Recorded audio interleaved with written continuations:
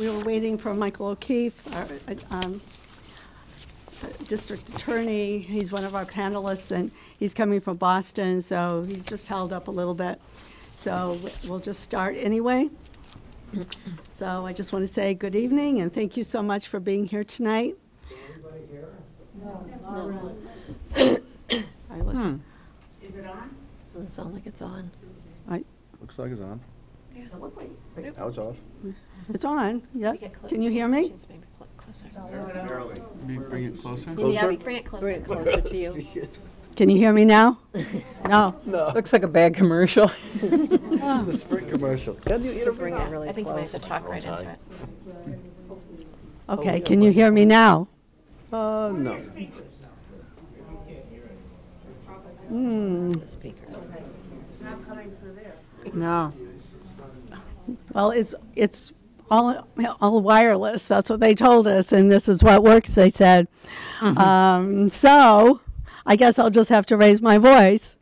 It's So working, do you? we will start. No, it's not. Kevin will check it out. I'm just Okay. see what's going on. Did you hear anything of this? Nothing. There's a problem then? An AV person of anything? We did. We had somebody. Okay, let's go get them. Oh. I live We'll in see if my Marshall, so I gotta classroom drive. voice Oh, works. Yeah. You know, during the day. Would this work if I use this one? You never have to fight to get traffic. No? It's gonna stumble a Nothing. little bit. Well, and I've got This doesn't my work either. They badge don't. will allow No, they're me to not get working at through all. Okay. this. So I can, instead of going through my car, Well, the mics are on, that I can go Speakers around. enough. We got a guy? Isn't Nice. isn't the corrections facility on the base? On the base, yes. Okay. Anything. So usually when I Speakers come to don't work, seem I to be just go on. The through, mics are on, but like the sandwich speakers connector don't. Not the to screen, the Bourne Rotary. speakers. Gotcha, Up, gotcha. so that's it's a lot The easier for me speakers are coming not out for working. 3. Okay. It's a lot easier coming out for 3. Mm-hmm. But during the summer, I can take the base all the So- way so to you- exit 2. So you can go by, Man or oh, I see. You can, or you can you, Nicely get done. off Cheese that and crackers. exit? You got us further along than we were. To the base across from Market Basket. I can't do You that have one. some, oh. That's a higher level of security then. portable really? That's like an actual Air Force base. Oh, because of the Pay pause? pause. Gotcha. Yeah, yeah, I can't Somebody touch that else one. is handing I something tried. out in the hallways. Kevin, did you get a picture of the crowd? I'm surprised there was. Yeah. Do you need a blurb? Because, yeah, that's what I get off at. I get off at exit 1. Maybe not. Look around and I go all the way down the connector. 15 Exactly. minutes, it's not bad. Exactly.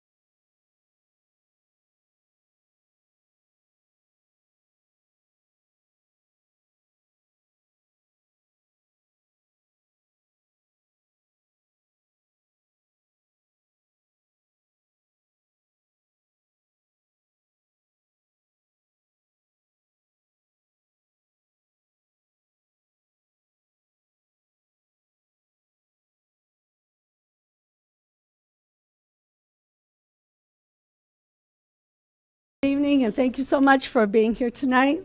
Before we start, we have a couple of housekeeping items. The first is that the restrooms are right across the hall, if needed, out that door. There's a sheet to sign in if you'd like to be on our list of contacts so that we can remind you of other forums and the special town meeting. I'm also asking that all cell phones be on mute and be put away during the forum, so please check those. I'd like to thank Bourne TV for live streaming this forum on Channel 15.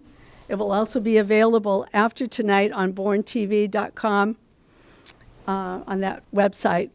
We appreciate having Michael with us tonight with the TV studio. I also want to thank Mr. LaMarche, the Superintendent of Schools, and the Bourne Public Schools employees for their cooperation. We have, I've been told, the best forum ever put together in this state, with each panelist being an expert in his or her field. We are not here to give you both sides of the issue on the effects of marijuana. This forum is titled, "The Adverse Impact of Commercial Marijuana on Public Health, Addiction, and Public Safety."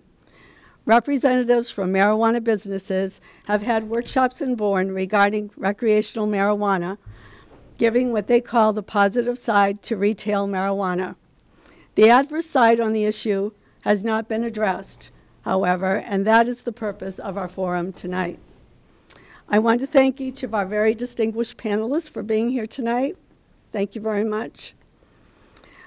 Before we start, I'd like to recognize the members of the Bourne Opt-Out group, and especially George Seaver, the leader of the group and the one most responsible for putting this forum together. So if you'd like to be recognized, you could just raise your hand or stand up. If you don't want to be recognized, that's fine too, but those who have been working with George, we thank you. I want to recognize Don Hayward for his participation in this as well. He's not here tonight, but he also helped, and all those who helped behind the scenes. I also want to recognize the members of the Bourne Cares Group, of which I am a member. Please raise your hands or stand if you'd like to be recognized if you're in the Bourne Cares Group. You don't have to, but that's fine. These groups have worked separately for the most part, but our goal is the same, and that is to support a warrant article for the ban on recreational marijuana retail establishments at the special town meeting on Monday, October 1st. The article does not ban medical marijuana. We are concerned about what the normalization of recreational marijuana establishments will have on our community and especially on our youth. To make the best use of our time, we are using the card method. You may write a question on the card directed to individuals on the panel and also to the panel as a whole. Feel free to raise your hand if you need a card to write more questions as we proceed. When you are done, hold the card up and volunteers will pick it up for you. There will be no discussion, remarks, utterances, or rudeness from the audience. Those who are not displaying respectful behavior will be asked to leave. I shouldn't even have to say that. But at the end of the question and answer period, panelists will each have 5 minutes to make closing remarks. I'm going to give a brief introduction of each panelist so that we can start the questions and get as many questions answered as possible.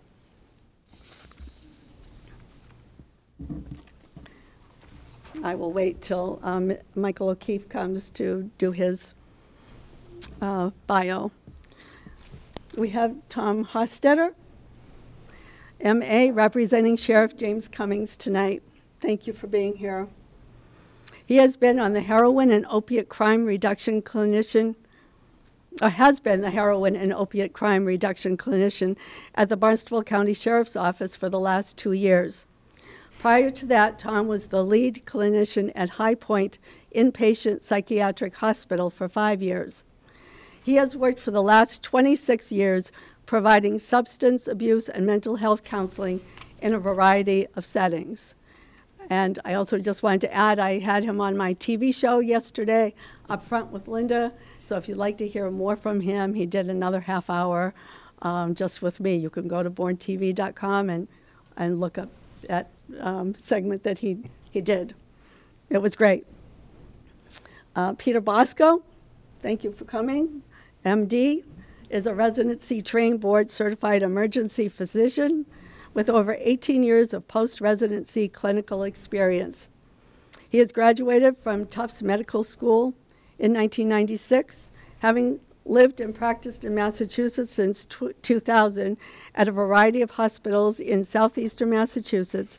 He has witnessed firsthand the growing epidemic of substance abuse in Massachusetts and has extensive personal clinical experience with this issue, including the negative effects of marijuana use and abuse. Dr. Amy Turncliffe, thank you for being here. She obtained a PhD in neurobiology from the University of North Carolina at Chapel Hill, followed by postdoctoral training at Harvard Medical School. She began her professional career as an analyst specializing in pain and psychiatric conditions, including mental illness and addiction. She continues to provide scientific education in these therapeutic areas as founder of Rock Fern Scientific Consulting, LLC.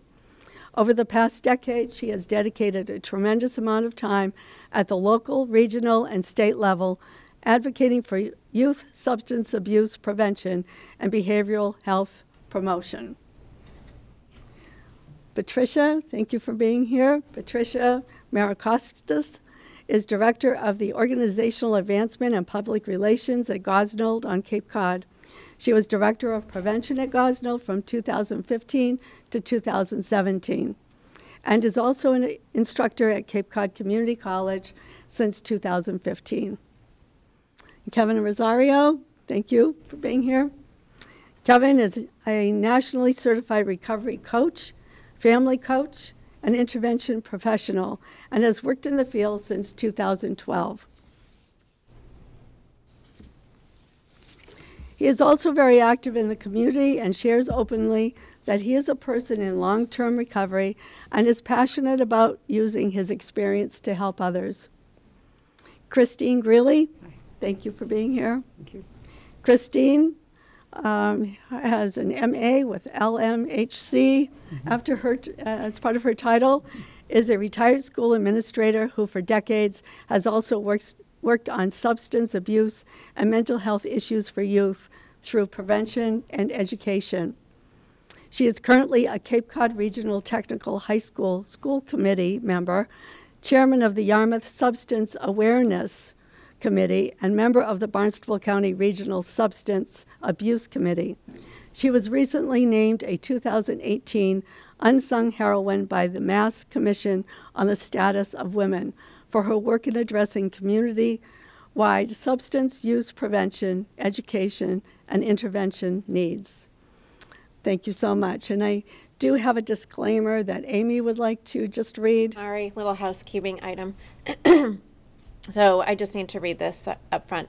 While I do volunteer my time with my local substance abuse prevention coalition, I'm not speaking tonight on behalf of or representing the views of the Decisions at Every Turn coalition. The views I am presenting are mine as a Massachusetts resident and mom of 3 based on my professional experience. And in this capacity, I have been closely following Massachusetts marijuana policy over the past 3 years. Thank you. Thank you. Does anyone else have to? I would state that I'm not here representing the Yarmouth Substance Awareness Committee. I'm here as an individual with a commitment to the issue. Okay, thank you. I should also state that I'm not here representing any of the facilities I work for or the Sandwich Substance Abuse Prevention Committee, which I'm also a member of. Yeah. I, on the other hand, am here to represent Gosnold. I'm also the director of the Falmouth Prevention Partnership and the founding member of the Regional Substance Abuse Council. So I think I speak for myself and Kevin Rosario that we are here representing Gosnold. Okay. Told everybody who I'm representing, so. Okay. Oh, you can't hear. Oh. Okay. Okay. Maybe we can go to the podium even when we're doing our 5 minutes. I at the can end. speak louder. I just didn't want to be. Okay. I didn't know what you could hear. I said that myself and Kevin Rosario are here representing Gosnold tonight. Okay. Thank you very much. So we do have some questions. If you want a card, Tom will get you a card. If you want to write a question out, just raise your hand and he'll get you a card. I have some questions already. So after you've written the question, just raise your hand again and he'll come pick it up. So this first question, He's coming around. He's coming around. Yeah.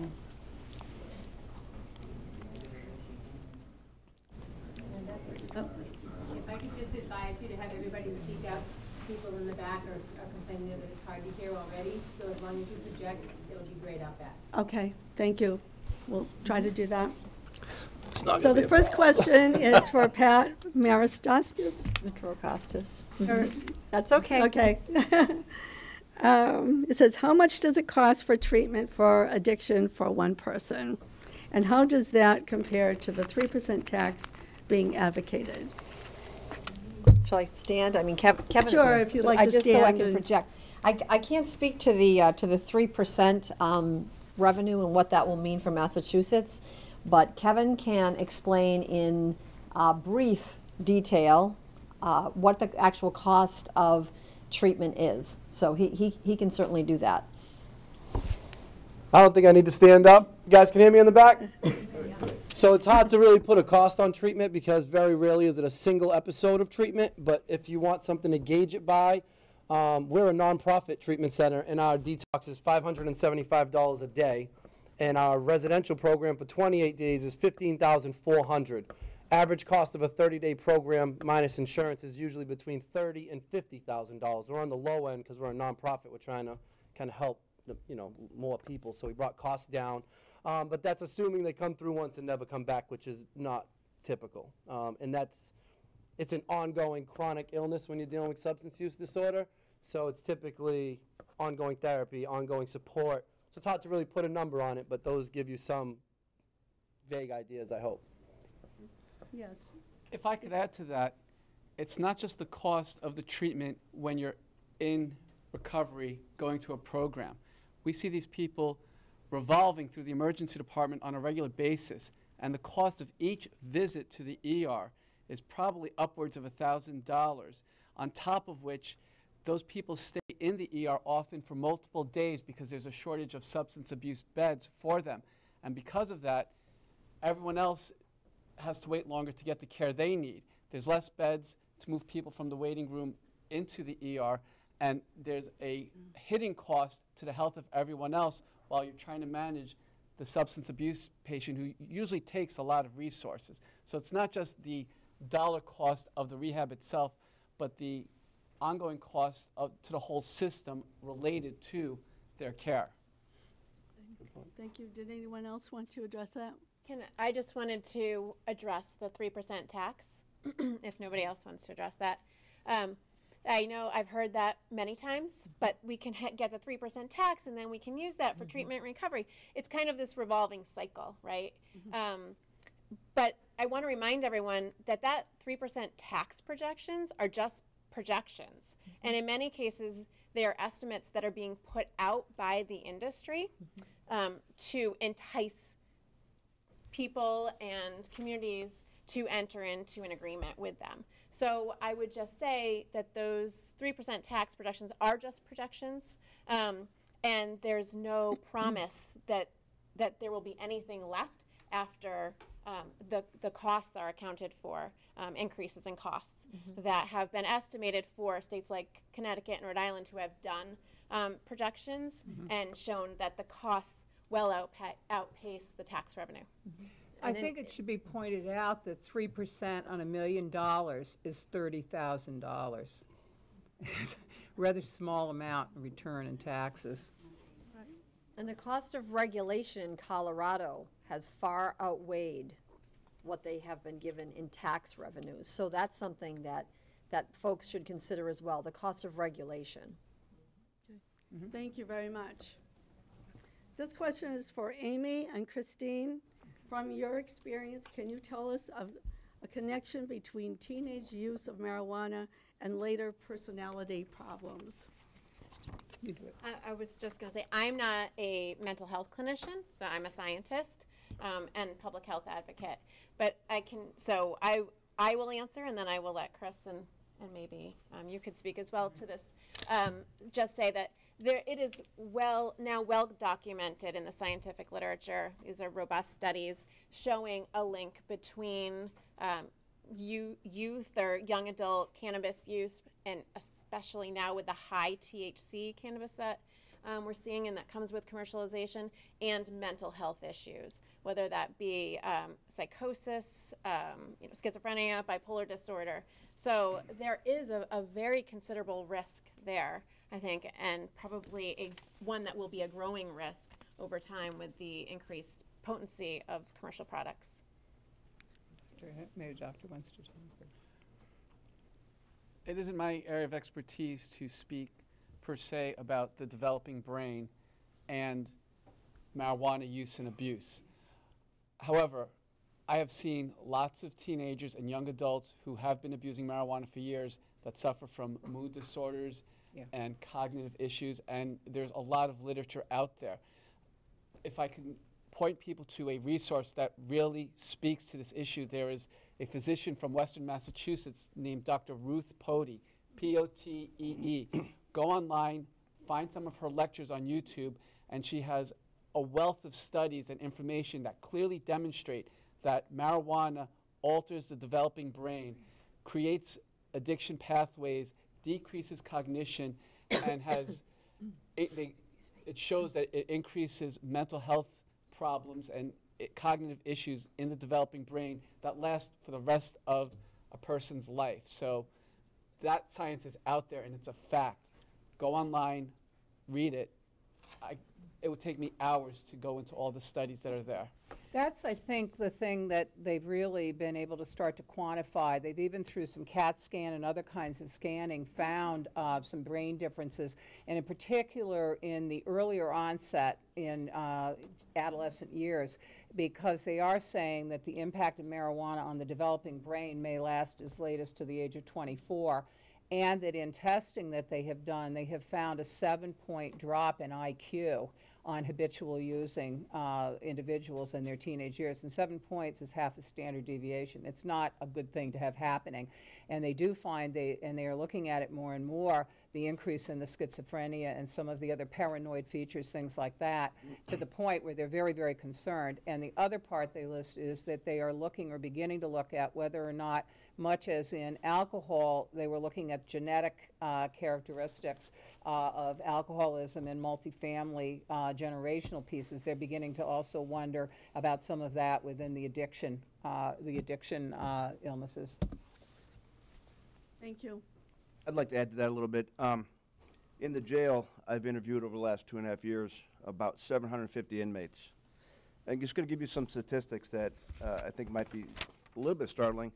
60% of the inmates reported they had mental health problems. 58% reported that they were duly diagnosed. A dual diagnosis means they have a mental health problem and a substance abuse problem. 70% of those who reported they were duly diagnosed, their first drug ever abused was cannabis. That's right. The average age of first use, 14. Yep. Yep. So in other words, people who say it isn't a gateway drug, I'm not sure that that argument holds water. Well, one of the next questions says, do you consider marijuana a gateway drug that leads to abuse of other drugs? I think you should And take that's for that, Kevin. everyone. I think Kevin should take Yeah. that. So I just got to say this before I feel like it can be very, and I know that's the purpose of this, but personally, I don't really care what anyone does, what anyone chooses to do. Why I'm here and why I feel strongly about this and why I've been on like 5 or 6 of these panels is because I'm a person in long-term recovery. And with Patty, I do a lot of prevention work and I do a lot of talks in the schools. And when you talk to young people, and if you look at like the Pride surveys that reflect this as well, the perception of the risk of marijuana has dropped so dramatically over the last couple years. And the legalization of it was ridiculous. It was a really bad idea in the middle of an opioid epidemic where, 150,000 people died in the last 3 years. And what that does is young people who are defiant, and as it is, they look at it as, well, how bad can it be if we've legalized it? And then people that used to, in the closet, kind of smoke marijuana because it was illegal, are now riding the lawnmower smoking a doobie like, hey, I got my card now, it's legal, which sends the message to the young people that it's legal, you know. And so the legal thing has really kind of hurt the recovery community and hurt young people because, you know, alcohol's legal. It's been killing more people every year than any other drug. You know, Oxycontin's legal, morphine's legal. I mean, there's a lot of legal things that are not good for the body, but with marijuana specifically, young people have drastically, their perception of risk is really low. And so that means they're more likely to use it. And then the science, the neuroscience of addiction says that the underdeveloped brain, their prefrontal lobe is not fully developed. And this isn't just marijuana, by the way. Nicotine, these jewels and these vapes, we don't want to get off topic, but anything that you put up there that stimulates the brain, that releases dopamine, creates this like euphoric feeling that desensitizes normal functions and normal behaviors so that they become like really dependent on it. And so when you just put more marijuana in the system and you make it more accessible, I'd probably have the same point on more liquor stores and lowering the age and more cigarettes and more vapes, like anything that we're going to do to put our young people at risk of putting any kind of chemical in their system that's going to stimulate that brain and stunt growth of that brain puts them on that wrong path. And then just to, I won't keep you hostage, but to go to the other side of it, I think we can all agree on the young people. As a person in long-term recovery, opiate-dependent people, alcohol-dependent people, they go into treatment, they accept treatment, but they really struggle with the idea that they can't smoke marijuana.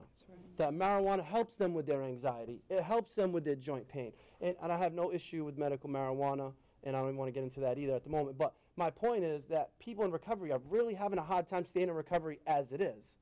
And marijuana is one of those things that seems innocent enough. And every time we co-sign it and stamp it and cross another line, it just pushes them along that, and now they're smoking marijuana, which leads to a regression back to opiates, which can often lead to death. You know, so I'm not an anti-anything guy. I'm a protect our youth guy and look out for my people in recovery guy.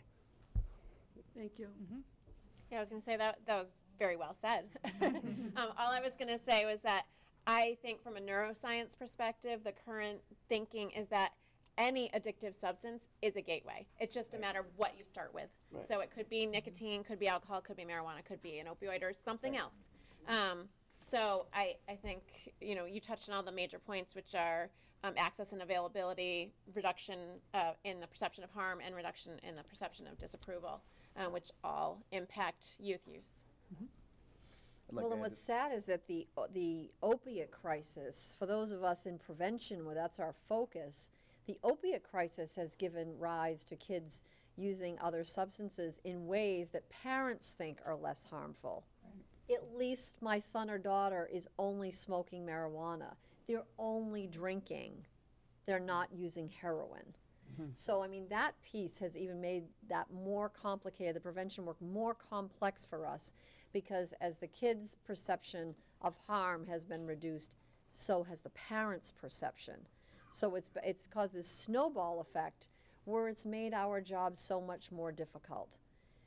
Kevin can attest to the fact, and I can tell you, I can sit up here as someone who works in a treatment center and tell you that nobody in our treatment center who's there for heroin and opiate abuse started with a needle in their arm.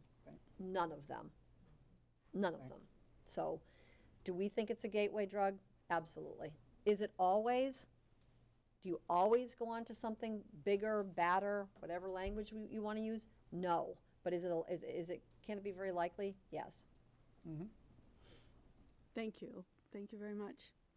This one was for Tom and Mike, who's not here yet, and others if possible. And it's similar to the other one that I read. From your experience, can you tell us the relationship between teenage use of marijuana and later problems regarding criminal behavior? Sure can. 94% of all the inmates in the Barnesville House of Corrections, 94% are there because of a drug or an alcohol addiction. That's straight across the board. That means 7% when I do their interview, I've never touched a thing. 94% are addicted. Currently, we have 51% of our population is heroin and opiate addicted. Over the course of 2.5 years, it was actually 62% of the people I interviewed were heroin and opiate addicted. 74% of that 51%, 74% reported that they had a overdose requiring medical treatment at least one or more times in their lifetimes. An overdose where they were dying or close to death, requiring medical treatment. 67% of those addicted to heroin and opiates, first drug of choice, first drug ever experimented with was cannabis. And 100% of those who report addiction to heroin and opiates report that they've also abused cannabis as well. Average age of first use across the board was 14 years of age. So yes, there is a direct correlation. When we look at criminal behavior, 54% of the inmates told me that their crime was drug-related. That could be selling drugs, it could be possession of drugs, it could be breaking and entering into someone's house to get money for drugs. 78% reported that they were actually under the influence when they committed their crime. So there is a direct, very strong correlation between substance abuse, cannabis, and later criminal activity and addiction. Thank you. I can jump in on that as well and say, first I want to say is I don't think that people that smoke marijuana are criminals or bad people.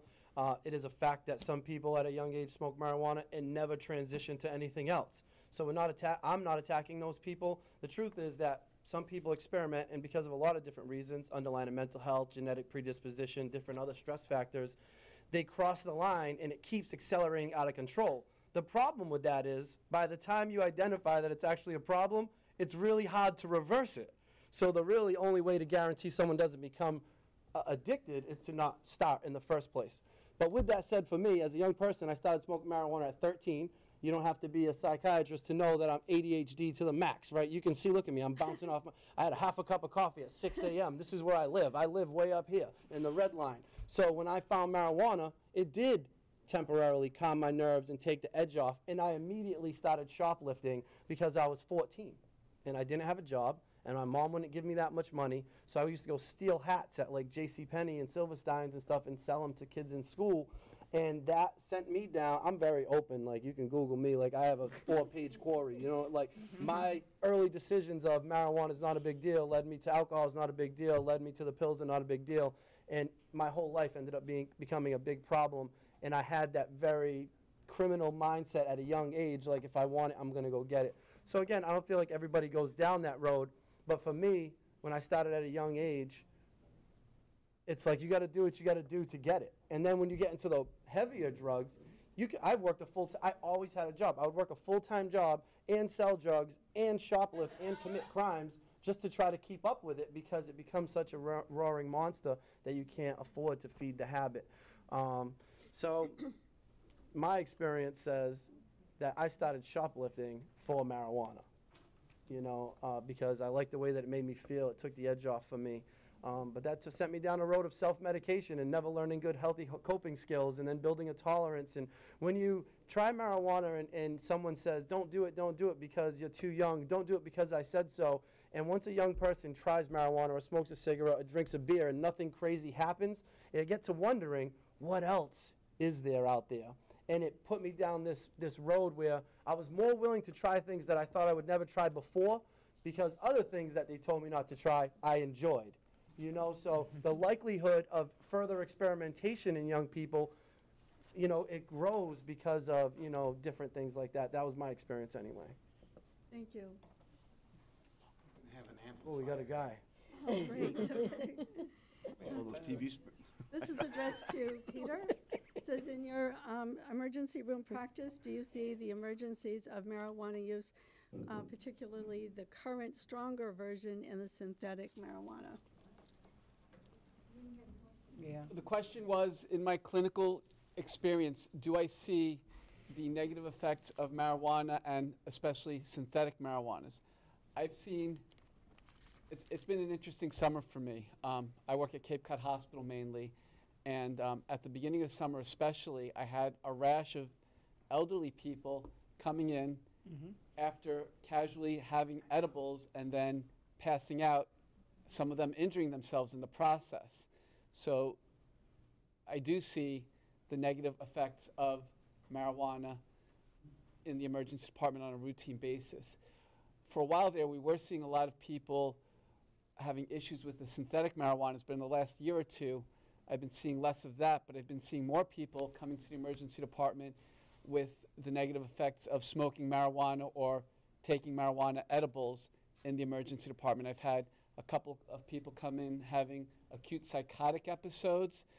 I've seen a ton of what we call hypercannabinoid emesis syndrome, which is people who smoke regularly develop this problem where they vomit routinely and can't stop vomiting, but you tell them it's the marijuana, and the studies show it's the marijuana. This is a real clinical syndrome, but they do not want to stop smoking marijuana even when they've figured this out. So the short answer is yes. I've seen a lot of people under the acute effects of marijuana in the emergency department. I've seen people marijuana intoxicated getting into car accidents or getting into fights, getting into traumas. It happens. It is not, marijuana alters your mood, impairs your judgment and your reflexes, and it causes problems. It can make you lose your balance. It can drop your blood pressure, make you pass out. So yes, I have seen the effects of marijuana in the emergency department. One of the things I want to mention, and that I had actually heard from an emergency room doctor, had to do, and maybe you can elaborate on it, with alcohol poisoning, in other words, drinking and doing marijuana at the same time, and that the normal body response, it was what I was told, to drinking too much alcohol might be to throw up or to get it out of your system, but if you've taken the marijuana with it, it suppresses that. And I have a couple of physician friends who've actually been practicing or seeing people who they've very, very concerned about with the dual use of severe use of alcohol along with high-dose marijuana. And I don't know if you've seen any of that or if there's any of that reported, but that's what they were telling me, which really concerned me. I haven't seen any studies or had any clinical correlation where I can actually attest to that. It makes sense on some level. Yeah. I mean, it's Cape Cod. We see a lot of alcohol-related substance abuse issues as well. I think as a county, we have the highest per capita rate of alcohol abuse in the nation. At least we did a few years ago. I don't know if we still hold that honor. But I can't attest to that being a common thing where what she's saying is because marijuana suppresses in most people the urge to vomit, you get more alcohol poisoning because you're less likely to vomit when you overdrink. But I have seen people come in having had both marijuana and alcohol and falling and injuring themselves or getting into car accidents or other negative consequences from combining those two substances. Okay, thank you. I do have a question. I don't know if this is working now. I think it is. Good. Okay. You were talking about people coming into the emergency room, and I was just reading not too long ago that when you eat an edible and it goes through your liver, that it actually produces more THC, and that's when you're more apt to get the psychotic episodes and the panic. Have you seen that at all, that you have more people coming in with severe problems after they've had an edible? So here's the problem with edibles. If most edibles are homemade, and the concentration of THC in an edible is very variable. In addition, the effects of an edible take 2 to 4 hours to really hit you. So people take an edible, and in Colorado, there was a huge issue with this when they first came out. They would market these edible substances like cookies, and a cookie might be this big, the size of $50. Mm-hmm. And 1/5 of that cookie was a serving of THC. And you get a bag of these cookies. So you eat one cookie, no one reads that, or no one realistically is going to eat 1/5 of a cookie. So they eat a cookie, they don't get an effect. They eat another cookie. By the time it's starting to hit them, they've probably eaten the whole bag. And then what happens is, because of that delayed response, all of a sudden they have way too much THC in their system, and you get the more THC, the more negative consequences you have, the more likely you are to hallucinate, become psychotic, have all the negative consequences. So that's what happens. It's not that the liver actually will take the THC and somehow magnify it. It's that the delayed absorption of the THC is such that it will impact you very suddenly and very hard when it actually does hit your system. There's an arm raised in the back. Oh, I'm sorry. Never mind. Thank you very much. Here's another question. Is smoking pot on a daily basis less harmful than smoking regular cigarettes? And does it affect the lungs in the same way? Compare smoking pot to regular cigarettes. So that's directed at me again? And that's to Well, anyone. everyone, okay. Well, I'll start out. What happens the first time you smoke marijuana? You cough. That's not because marijuana is good for your lungs or your airways, okay? It is a chemical irritant. There's smoke, there's tar, there's some of the same substances that are in tobacco. The idea of burning a substance and inhaling it into your lungs is counterintuitive. It is not healthy. Don't lie to yourself and say that somehow burning this substance is healthier than burning that substance. You're going to heat up a substance and inhale its smoke. There's going to be detrimental consequences. A lot of the harm in tobacco, and tobacco is a harmful substance, comes actually from the paper used to ignite it. The paper in commercial cigarettes is treated with chemicals, many of which are carcinogenic. A lot of these commercial rolling papers are treated with the same chemicals for marijuana. Now, marijuana and tobacco in and of themselves are harmful, so it's hard for me to say that tobacco versus marijuana, one is safer than the other. I will say that tobacco has less mind-altering effects and is less of an intoxicant than marijuana. So in terms of mood and cognitive function, there's less of that impairment with tobacco. So you're more likely to have an alteration of mood or impairment and get into an accident or do something stupid after smoking a joint. In terms of the long-term consequences of nicotine versus marijuana, a lot of that has to do is the form you're smoking it in. Are you using treated papers? Is it natural? Like, are you buying just the tobacco in a shop and smoking it like that, or you're using a more commercial product? Because some of the carcinogenic effects of tobacco come from that. That being said, part of the problem with marijuana is because of the way it's classified by the federal government, it's very hard to study the negative impacts of that. That's right. I'm not old enough to remember this, but in the 1930s to 1950s, doctors and tobacco companies were touting the health benefits of tobacco, okay?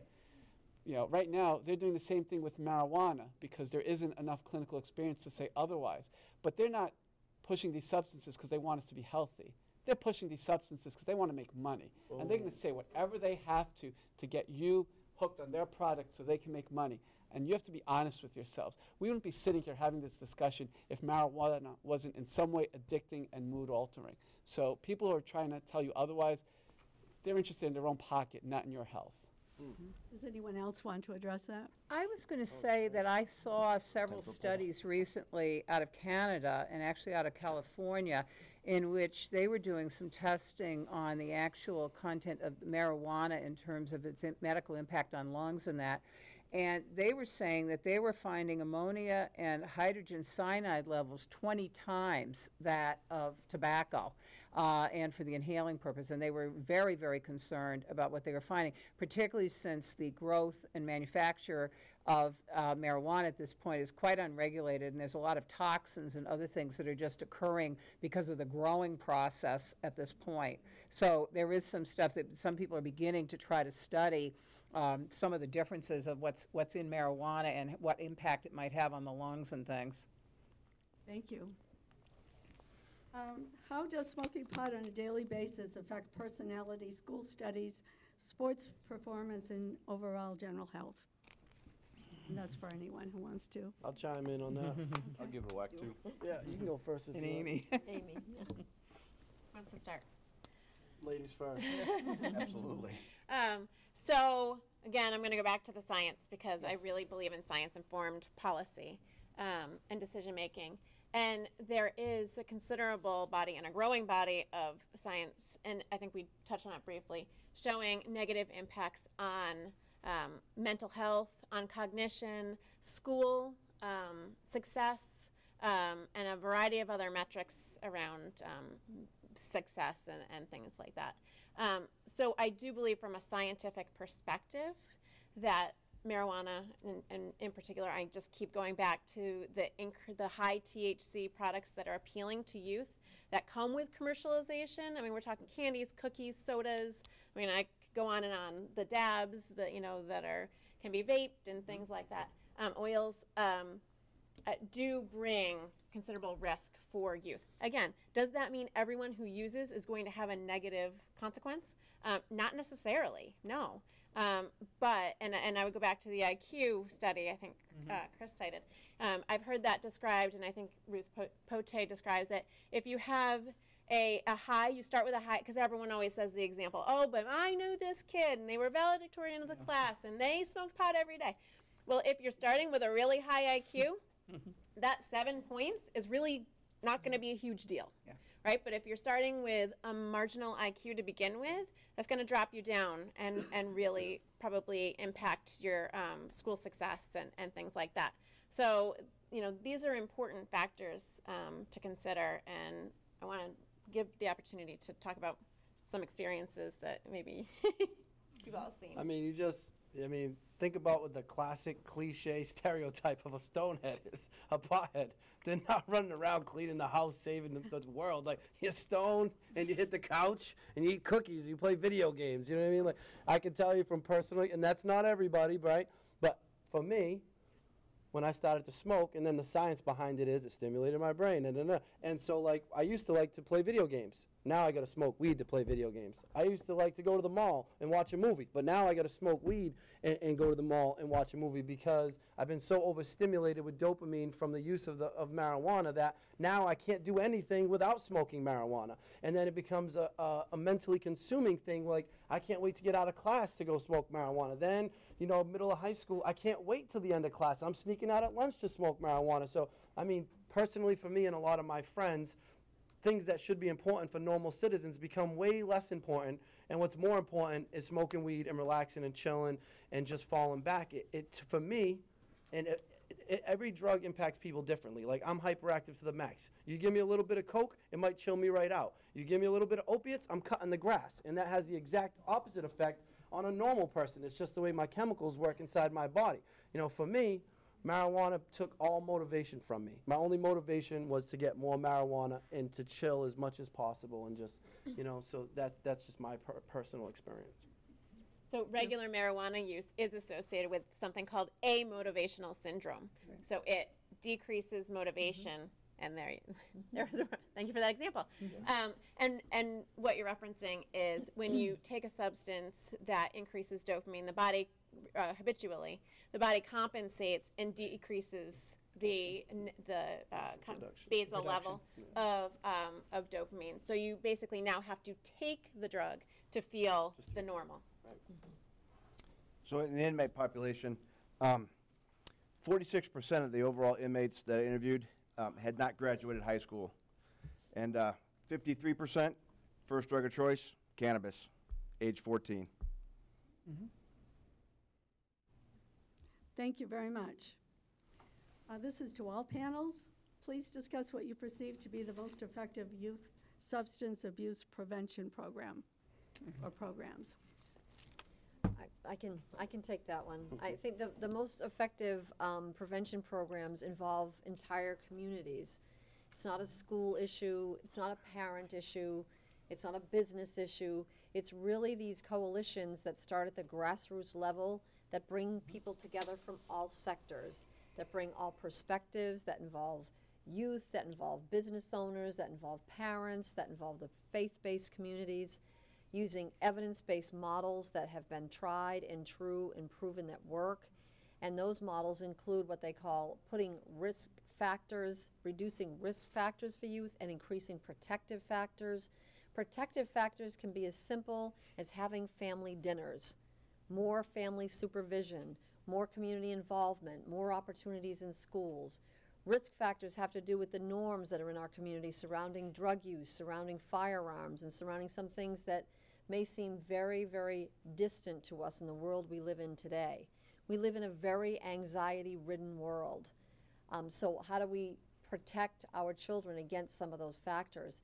And coming together in community coalitions like the Bourne Cares Coalition, the coalition in Falmouth, in Yarmouth, those groups are making an impact, and it's measured through evidence-based surveys that show that kids are using less marijuana, they're drinking less, they're starting. We want to delay onset of use. We want to educate parents. We want to support families and schools and such. So it's really coming together as a community. I encourage everybody to join their local coalition. If you don't have one, start one. I mean, again, there's a great one here in Bourne, and really coming together is really what it's all about. Nobody single-handedly is going to solve this problem, whether it's law enforcement, whether it's treatment facilities, whether it's schools, whether it's the faith-based community. 7 years ago, when I started doing this work in prevention, I said I was like a skunk at the lawn party. Nobody invited us to speak. Nobody wanted to hear us. Schools, if we were in schools, we were invited so infrequently, and if we were, it was looked upon as that school had some pox on it. Why do they need prevention programs? They must have a drug problem. You know, why do those parents need to be spoken to? Their kids must be using. Not the case anymore. Kevin and I joke about the fact that we could be out 7 nights a week now. Our dance cards are full. Sadly, I mean, I want to go back to the days where, because prevention starts so early, that we stop the bleeding on the other end of this crisis. And that's the only way it's going to happen.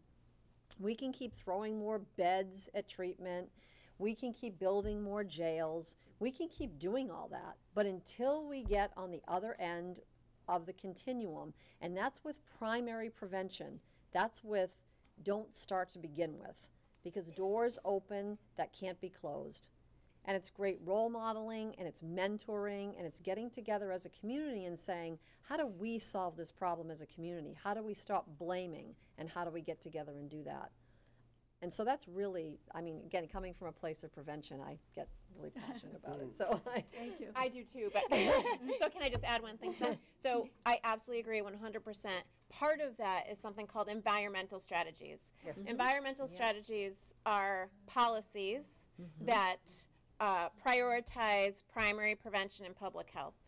And environmental strategies or science-informed policies that prioritize primary prevention, they reduce access and availability to substances, they increase the perception of harm, and they increase the perception of disapproval and make the kind of, I want to say, denormalize substance use, as you were talking early on. So.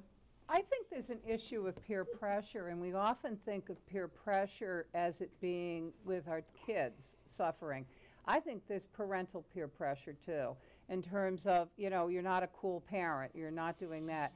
A lot of it has started because there's been a lot of discussion about the social hosting laws that went into place because parents thought, well, it was okay to let kids drink if they're doing it at home, you know, that it'll be safer, it'll be under my control. No, it's illegal. They're under 21, you can get in serious trouble with it. The same thing exists for marijuana and other kinds of things. But the problem is that I think that these coalitions and the people who are working together really need to help. It's not just the message with the kids in school and all, but the message to parents too, that you need to be a parent and you need to be strong and you need to resist the ideas and the concepts that it's not cool to say no or it's not okay to do this or that. And I think that that's what we have to do, is really work as a community on strengthening everybody's ability to work together and to support each other with the messages, whether it's messages to kids, to parents, to our neighbors, to our friends. Sir. Thank you. This one says, would you agree that having marijuana tested and regulated for adults to ensure safe access is better than them finding it on the black market? I say getting stabbed is way better than getting shot, but I don't want to get stabbed. You could argue that point, but different discussion. No, the people use that argument all the time, like, isn't this better? So we're levying bad things. It's less bad. You know, just it's the same idea as my kid's only smoking weed, but he's smoking weed. He's only drinking, he's drinking, you know. So, yeah, if, like, the world's going to get taken over by madness, let's control the madness. But can we try to not let the world get taken over by madness? So, sorry, I wasn't meaning to be rude or cocky, but that's kind of where my brain goes whenever someone poses a question, wouldn't it be, It's the moral relativism of it all, isn't it, really? I mean, it's less than, it's not as bad as. And I think that's what got us to legalize marijuana. The opiate crisis was used to legalize marijuana. Well, it's not as bad as opiates. It's not as bad as heroin. Oh, you can't die from it. Though some of us would argue against that, right? So it's an interesting concept. It's just, yeah, I think the other part of it is that there was some evidence and some studies coming out of Colorado that even with the legalization that their black markets were actually growing through that. And so it's not a clean kind of thing to have, going on. And I think that's, significantly important too in this discussion. Basically it becomes a supply and demand issue. Yes. If you legalize marijuana, okay, everyone's talking about all the revenue we're going to make from marijuana, and we're going to get that from taxing it. Well, guess what? Someone's going to come along and try to sell it to you cheaper without the tax on the black market, because why should you have to give the government, your tax dollars? And all you have to do is look at cigarettes. There's a black market for cigarettes, and cigarettes are perfectly legal, but they're taxed up the wazoo. So there are people out there who sell them on the black market to try and undercut that. You don't think the same thing's going to happen with marijuana? I mean, you're wrong. That's right. Some people even think that these moves with, Colorado and Mass and other states have actually what perpetuated the increase in fentanyl in the market, because the Mexican cartels have to diversify their portfolio. We've gotten to their pocket by taking away some of the marijuana revenue by, making it more accessible. So they're like, oh yeah, no problem. We got this synthetic thing that we can sell too. And they first, slowly introduced it, and now it's being sold as a primary drug.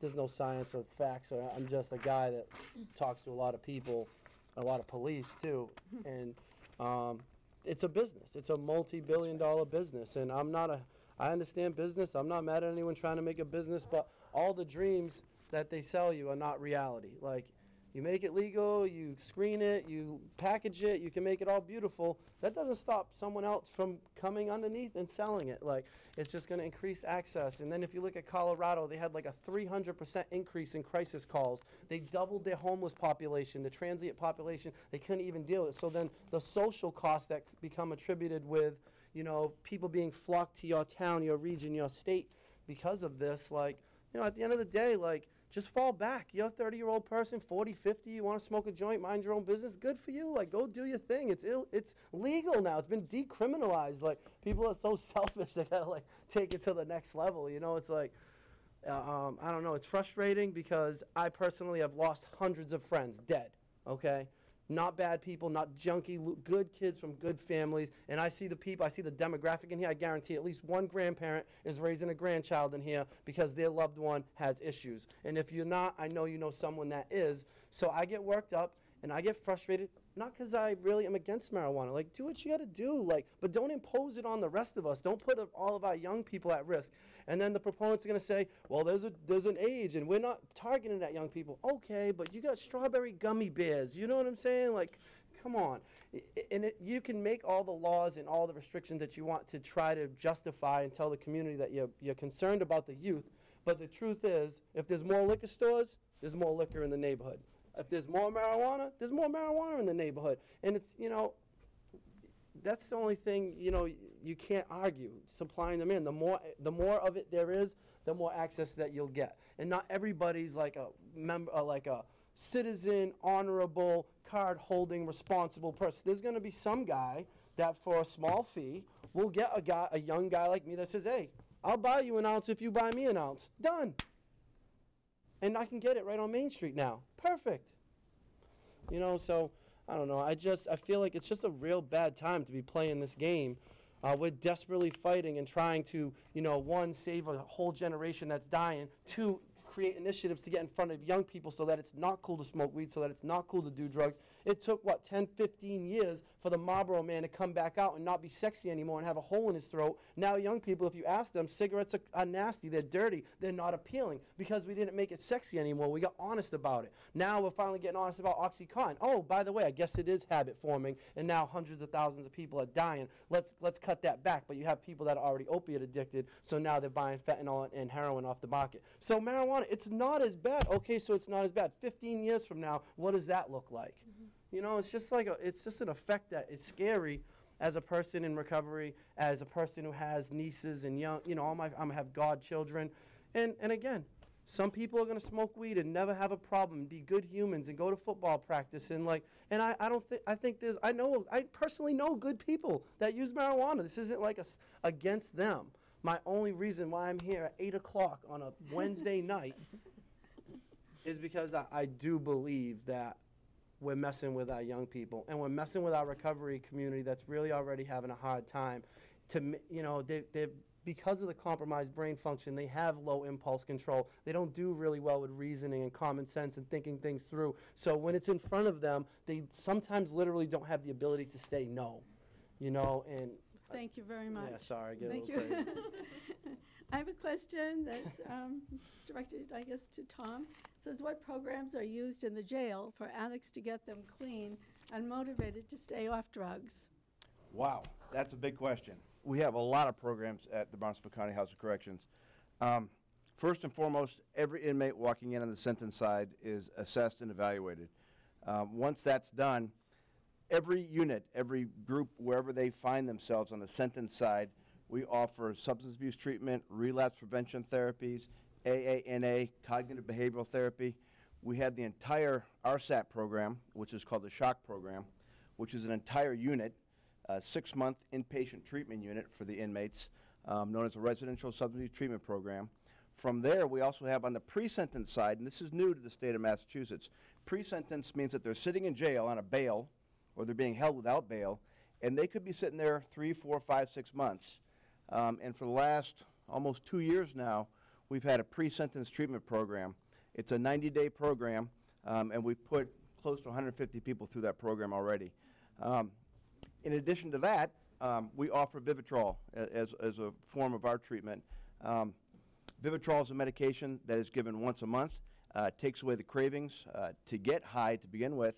It also takes away the cravings. It also takes away the ability to get high when you shoot heroin or take opiates. And then on top of all of that, we also offer aftercare programs in the community. Wednesday nights, 6 o'clock, we have a program in Falmouth that I conduct, that I had to miss tonight, and one's in Hyannis as well at 6 o'clock. So we're also in the community. And most recently, we've brought in another organization to help us called Project Roar. And now we're going to have recovery coaches in the community working with released inmates to help them remain clean and sober. So we're really taking a very proactive stance to keep our inmates sober. Every sentenced inmate will also go through a reentry process. The reentry phase occurs about 2 to 3 months before they get ready to leave. We're going to meet with each person, figure out where you're living, how you're going to get there. Do you need a sober house, halfway house? Do you need a referral? We have a very robust referral program right now where people are sent to sober houses and halfway houses in communities, and if they can't afford it, we find a way to get funding for their first week or two so that they can stay clean and sober. So we are really doing a lot of work right now to keep our inmates on the right path when they get out. Thank you very much. There was a card here, a question here too about there are tests for people who are driving under the influence of alcohol, but what kind of a test is there if you're using marijuana? There currently isn't one. There isn't one. There is not one. The police departments do not have any standardized testing for that as of yet. I think they're There is working. no test currently to test somebody. They assess behavior. If the DA were here, he could address how difficult that is to prosecute, because there is not a breathalyzer. There are not standardized tests, so to speak, field sobriety as we know it with alcohol. So it's very, very difficult to prosecute. Oftentimes in fatal accidents, afterwards with an autopsy and with blood testing, very high percentages of those accidents, they find that there is THC in the blood. Yeah. Doesn't it go into the fat cell? Excuse me, there'll be no questions from the audience, okay? I mean, that would be the doctor. Okay. One of the problems with THC regarding acute intoxication is, as stated, THC is fat soluble and it stays in the body for a very long time, and you can test positive for marijuana in excess of 30 days after smoking marijuana if you have enough of it. So it is hard to have a serum level and determine a correlation between acute intoxication. What the police rely on more than anything, because there are so many other substances, not just marijuana, that can intoxicate and impair somebody, including a lot of prescribed substances, and I'm not even just talking opiates. A lot of psychogenic medications will do it too. So what police have to rely on more and more, and you can correct me if I'm wrong, is field sobriety tests where they put you through a battery of coordination and cognitive tests there in the field to determine if you are indeed intoxicated, whatever the cause. I'm not sure we'll ever have the right test for a serum marijuana level, but I'm not a scientist in that way. I couldn't say for certain. Maybe you know or no? Yeah, I mean, you've all There's said not it. It's extremely difficult, and what's causes impairment for one person may not cause impairment for another, depending on kind of body fat and things like that. What they are using is drug recognition experts, or what they're going to try to use is drug recognition experts. But as of right now, I think everyone's unsure about how that's going to hold up. That's right. I've often said jokingly, if you find a manufacturer coming up with a reliable one, invest in the stock. You're going to have a fortune on your hands. Really? They're looking for it desperately. There's no way right now. Okay, here's another one. What conflicts do you foresee between state and federal law enforcement, since federal law still considers possession, sale of marijuana a felony?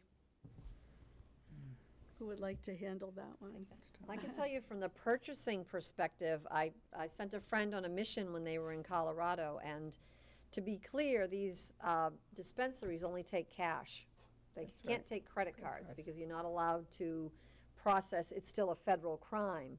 So credit card, debit cards cannot be used, it's all cash.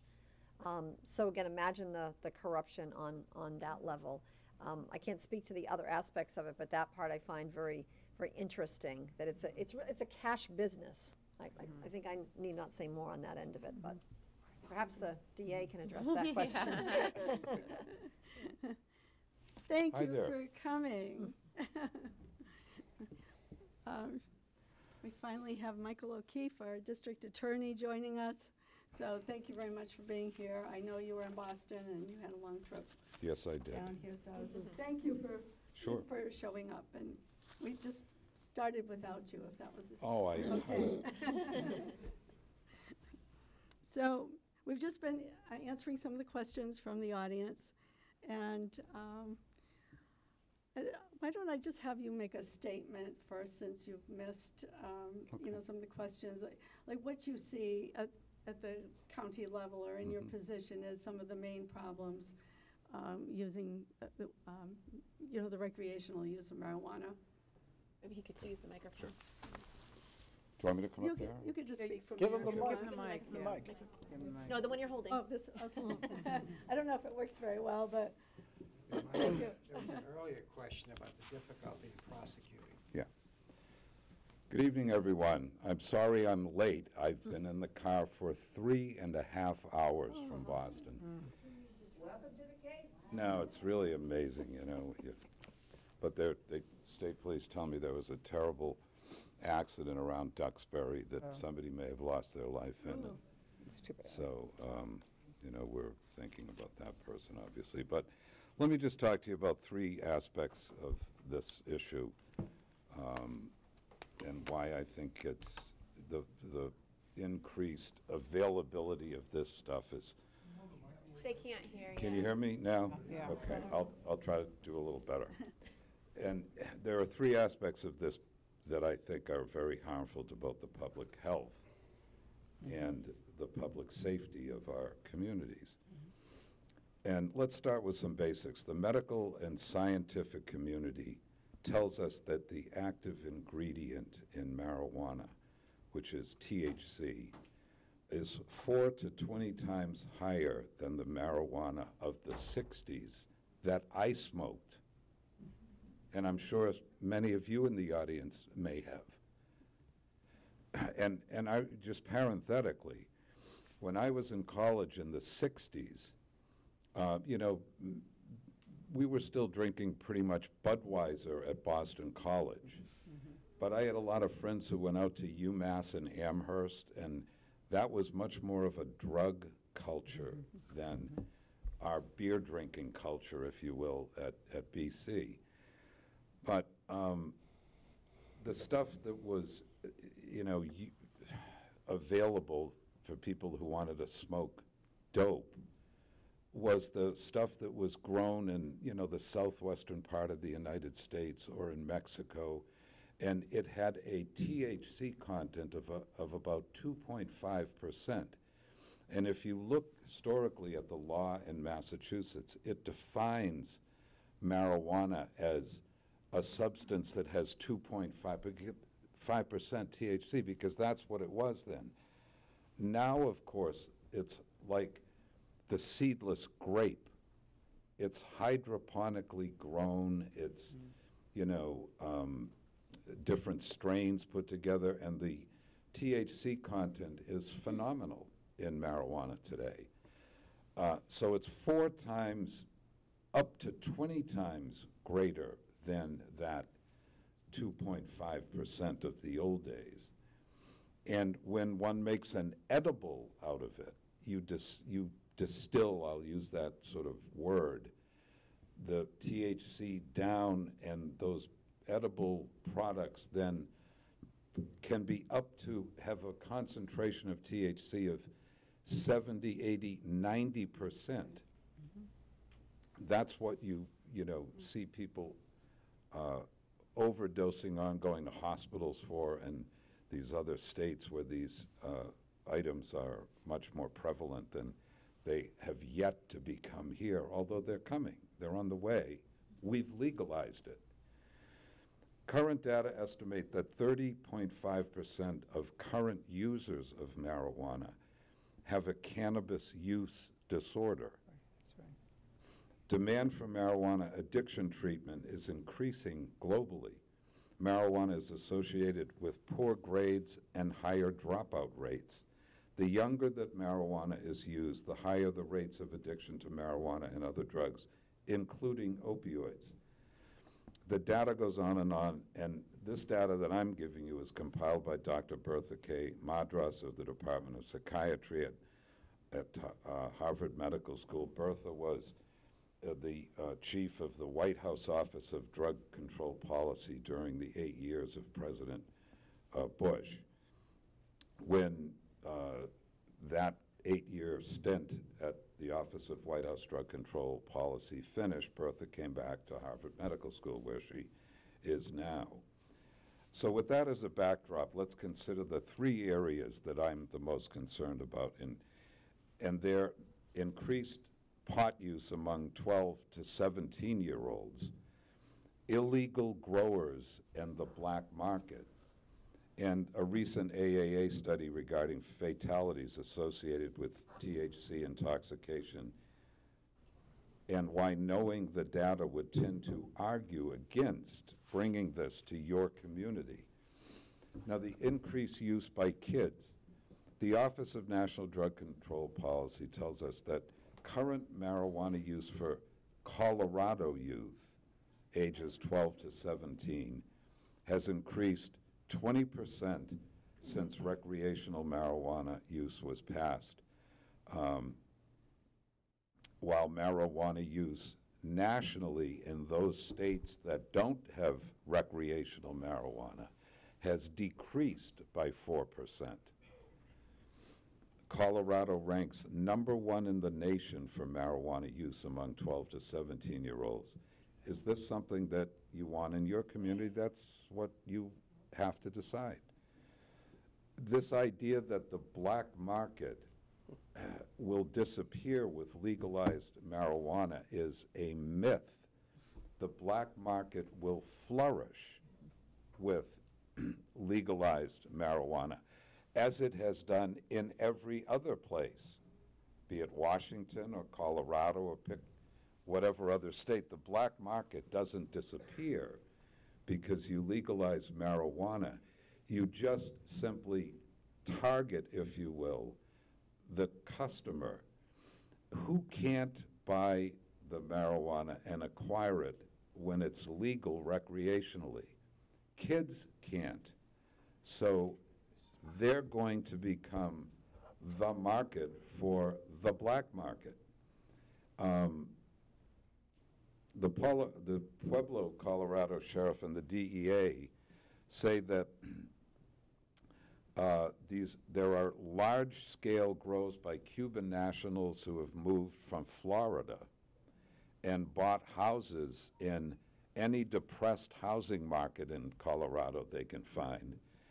And the Pueblo, Colorado sheriff and the DEA say that these Cuban cartel members take over the homes, turn them into greenhouses, and are growing hundreds and hundreds of plants in each house and transporting it out of state to the marijuana markets nationally and internationally. And there have been any number of arrests of these large-scale grow operations in these states where they have legalized growing, because it's like trying to hide in plain sight. The criminals are taking advantage of that.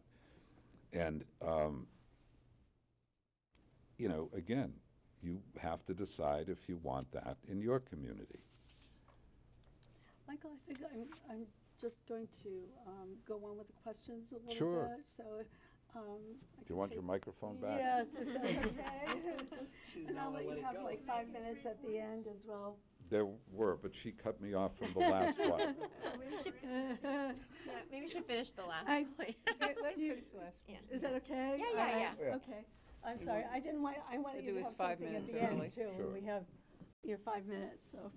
So driving while high on THC is the third of the 3 points. In Massachusetts, driving under the influence of drugs is just as illegal, and always has been, as driving under the influence of alcohol.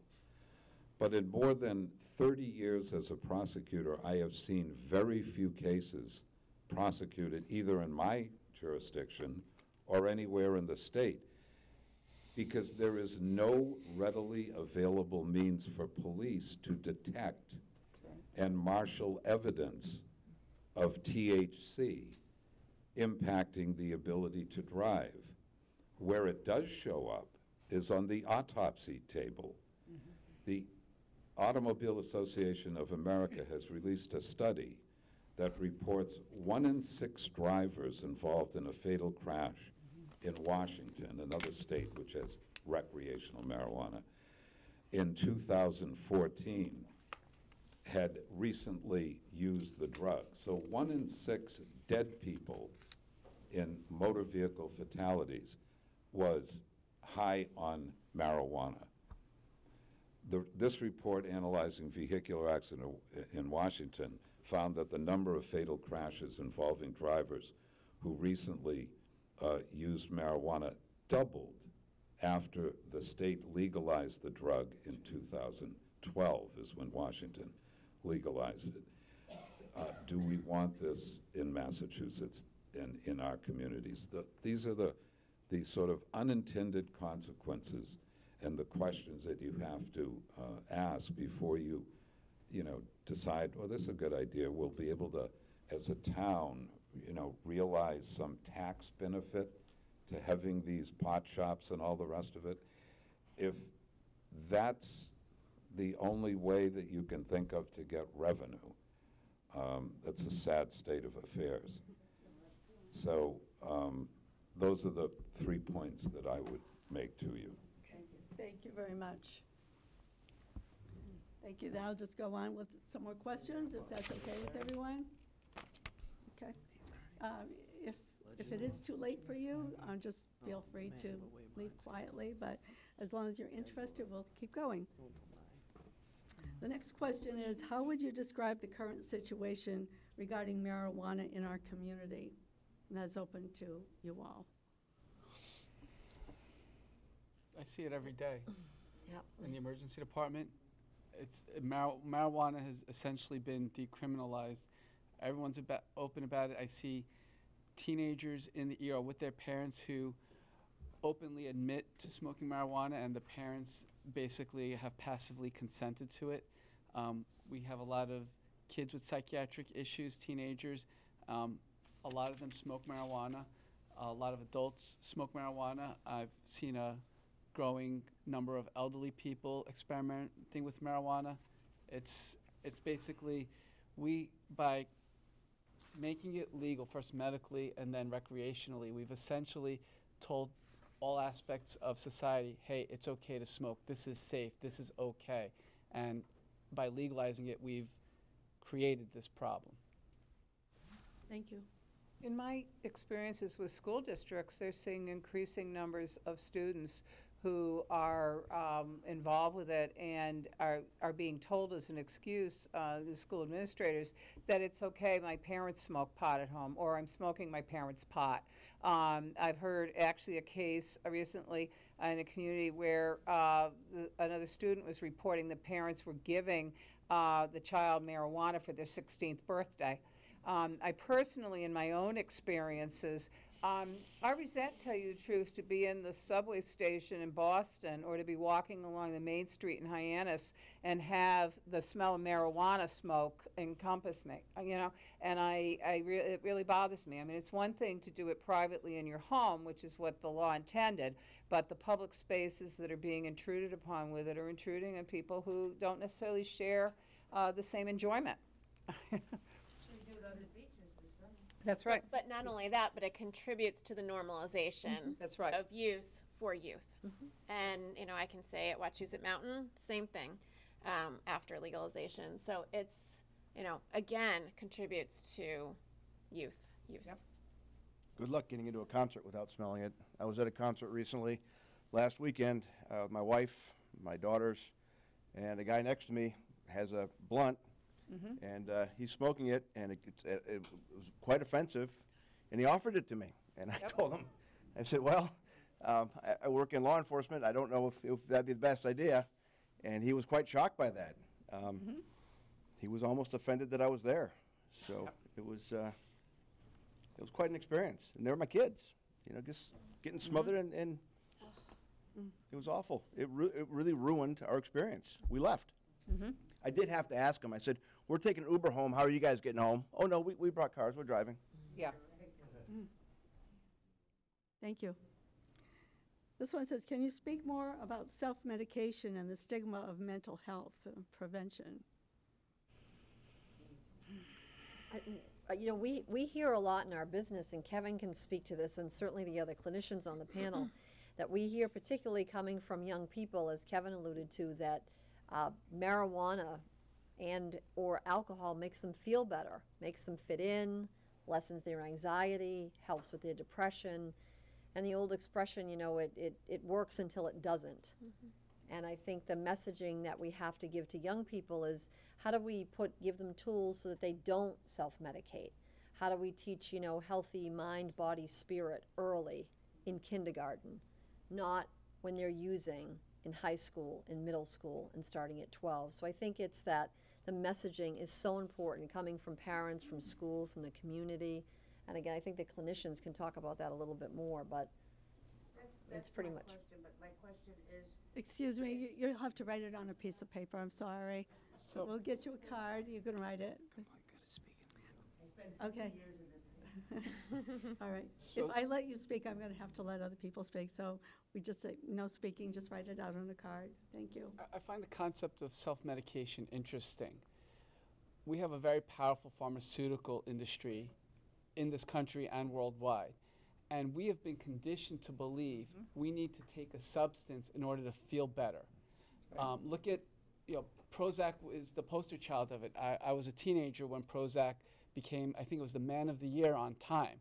And it was touted as this wonder drug that's going to cure depression and mental illness. And even before that, we had this concept that there's a pill for everything. My parents were Italian immigrants, and, you know, you don't feel well, take this, take that.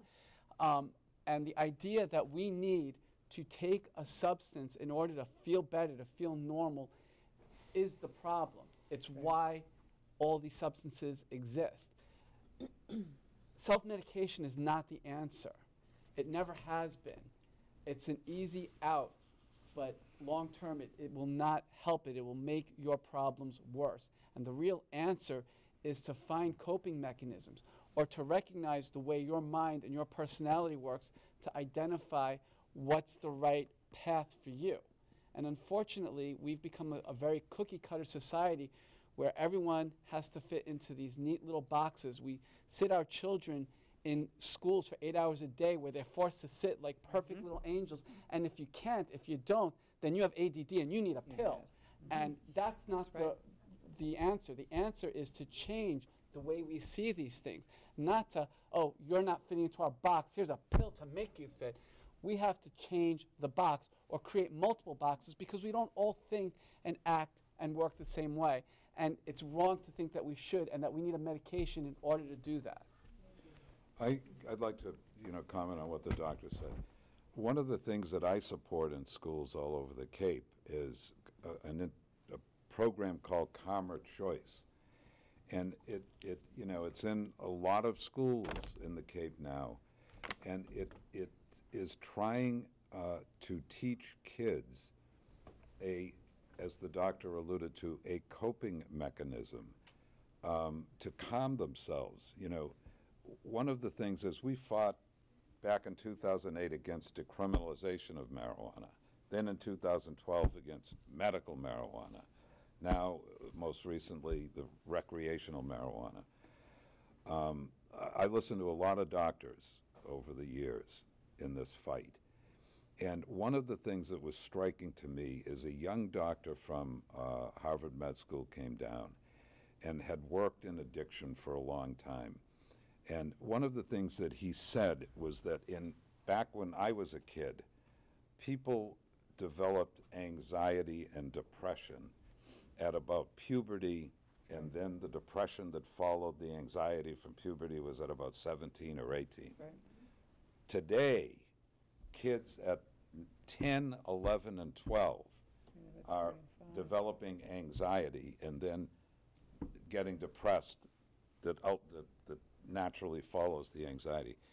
And if somebody behind the middle school says, come in, I got a beer or a joint, come into the woods, that's the beginning of the kid thinking.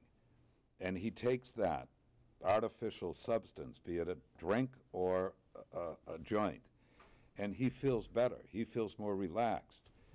That's the beginning of the self-medication for that kid for a long time to come in his future. And that's why Calmer Choice is almost it's a mindfulness program that, teaches breathing and relax.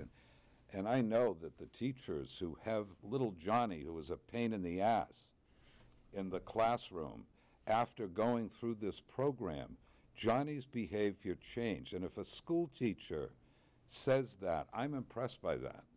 And I think that's a good program, and that's why I've supported it. Is that in the Bourne schools at all? Calmer Choice?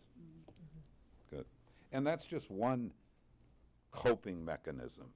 But that, as the doctor says, is what has to be the substitute for these substances, be it alcohol or marijuana or whatever. And, we've got to, but what have we done as adults? We've sent the kids the exact opposite message. Marijuana's okay. And we've even said to them, it's a medicine. So what do you think kids are going to do? Thank you. Another question, what are the major differences between medical marijuana dispensaries and marijuana adult use establishments? And you may also want to include what's the difference between medical marijuana and recreational marijuana. Who would like to go first? I don't know if that's my area of expertise to really talk about the difference. Did you ask what's the difference between medical and recreational dispensaries? Right. Ooh. I don't know if you want me to, I can answer this, but essentially they sell the same products. So I can tell you that in Massachusetts, the way the system will be set up is the Cannabis Control Commission is going to be taking over from the Department of Public Health the medical marijuana program. They're working on that transition. And they are going to virtually separate them within the shop. So, but the products will be the same, and it's a matter of whether someone has a medical card or they do not have a medical card. Does insurance actually pay for medical marijuana? No. Okay. Insurance does not pay. So let me speak as a doctor that, and again, part of the problem is that the way marijuana is classified on the federal level, it's near impossible to actually do clinical trials. But speaking as a physician, I can tell you, I know of no definite approved indication for marijuana as a medical substance. Right. Does it help some people with anxiety or mood disorders? Yes, I know somebody who smokes marijuana twice a day, and it regulates his mood, and apparently it works for him. He's a very high-functioning individual. So, I mean, I can't say that there isn't some possible benefit to some people. But as a physician, I can say that I don't know of any definite indication where there's a clinical trial that marijuana is proved to consistently and effectively treat a certain condition where I can say I can prescribe this reliably and know that it is going to help you with this condition. Medical marijuana has basically become the back door for legalization of marijuana and for societal acceptance of an addictive and abusable substance, basically. I read that the medical marijuana it has the CBDs in it, but That's not what the I wanted to THC. touch on. Yeah, I was going to say, yeah. Yeah. Is that what So you find? so what I wanted to touch on was I actually do not like the term marijuana. I do not like the term cannabis because what's happened now with commercialization, whether it be medical or recreational, is that more often we're seeing the extraction of the components, and there are many, many, many chemical components, naturally occurring chemical components in the marijuana plant or in the cannabis plant. So the two that are most often talked about are CBD, which is cannabidiol, and THC, which is delta-9 tetrahydrocannabinol. The portion that gets you high is THC, and while there are possibly some conditions in which THC is beneficial, for example, chemotherapy-induced nausea and vomiting, where there is an FDA-approved medication, cannabis-based medication for that. Most often, it's CBD that that people talk about when they talk about medical utility. CBD is non-psychoactive. It is non-addictive. That's right. From what we know right now, it is thought to have maybe some anti-inflammatory properties and is actually thought to reduce some of the potentially harmful effects of THC. Right. But as the DA was talking about with current marijuana, current THC products, you're seeing very high THC. Right. And actually what's happened at the same time is CBD has decreased because they're breeding plants and making products for the greatest high. And unfortunately, that again brings greater risk as you increase THC and reduce CBD, then you are eliminating the capacity for CBD to mitigate some of the harmful effects of THC. So, for things like PTSD, which I've heard that I had a gentleman come and say, well, I have patients who have PTSD and they need high THC. There's actually literature that shows that THC worsens PTSD in the long term. So the individuals who are making recommendations, they're called bud tenders. They're not physicians. They are not medical professionals. And unfortunately, they are making recommendations, such as in Colorado, we heard about 70% recommend THC for pregnant women. Not a good idea. So I think that brings up a whole nother issue. Now, a CBD product was just approved by the FDA for seizure disorder, for severe seizure disorder. So these cannabis-based, the chemical component medications will be coming down the pipeline, and I believe that medication was prioritized by the FDA. But I think while there may be some medical utility from some of the chemical components, the way in which this is being done right now is not safe and not healthy. So I have another question that's related to that. It says, do you foresee the FDA taking action against vendors who sell marijuana products as medicine, though they have not been approved? The FDA has said that they are going to take action against vendors who are making false health claims. And I think there have been some examples of that already. So I do believe that they will take action. Yeah. Did anybody else want to comment on the questions? Okay. Is it difficult to prove illegal marijuana use in court? Once you get to court, is that difficult to prove? Well, it isn't. Marijuana use. It's not illegal anymore. That's right. So the only illegality involved is driving while you're, under the influence of marijuana. But one of the interesting things, and it's been alluded to by some of the medical professionals. The reason, unlike alcohol, where we have a correlation between the amount of alcohol in your bloodstream and its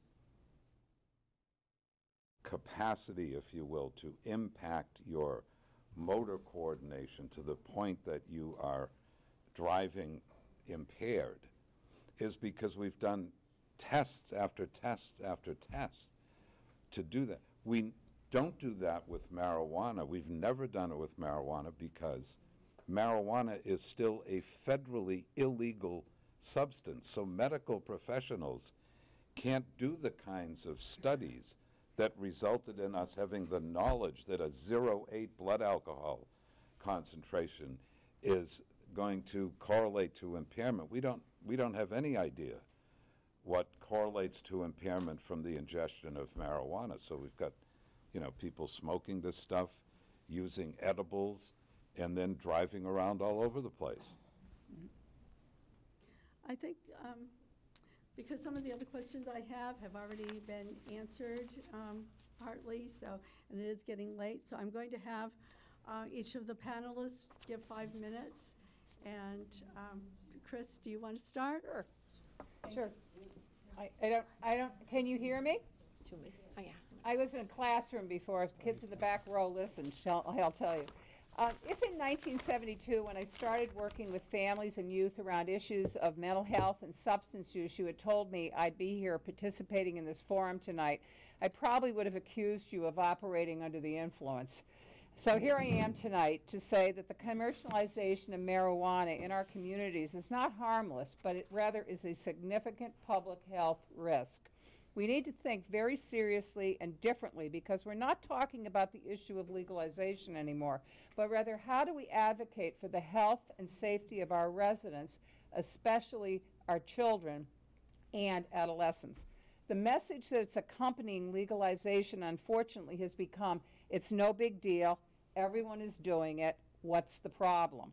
The problem is that this almost daily normalization message disregards the adverse effects on both individuals and our community. There are many health issues. We have spent many years and countless dollars on educating our children and adults about the significant consequences of smoking tobacco and even the dangers of secondhand smoke. Warning statements appear on wrappers. Sales are controlled and advertising is prohibited. But interestingly, I was in Scandinavia this summer where their packaging on cigarettes is actually pictures of lung cancer surgery patients. It's the darndest thing you've ever seen. Research from places such as Canada and California describe the toxins in marijuana cigarettes such as ammonia and hydrogen cyanide as up to 20 times higher than tobacco. Patients with regular use of marijuana cigarettes display increased coughs, sputum, airway inflammation, wheezing, and even blood vessel issues. In the meantime, e-cigarette use with flavored products and even marijuana oils is exploding to the point that the FDA this past week ordered the 5 major brands to submit plans to them within the next 60 days on how they will prevent teens from using their products. The risk to our children's health and well-being is growing and likely to get worse. Cape-wide schools are reporting the escalation of students both vaping and using marijuana during the school day, and the response to their adults is often, everyone's doing it, and what's the problem? It is well researched and established, and it's been discussed here, that regular marijuana use by individuals under the age of 24 has significant impacts on developing brains. It impacts memory, impulse control, problem solving, and emotional regulations are all amongst the issues cited. Growing bodies of research here and in other countries around the world support the conclusion that regular use from an early age is linked to developing psychosis and other psychiatric illnesses. Some studies cite that 1 in 6 adolescents who regularly use cannabis will become addicted.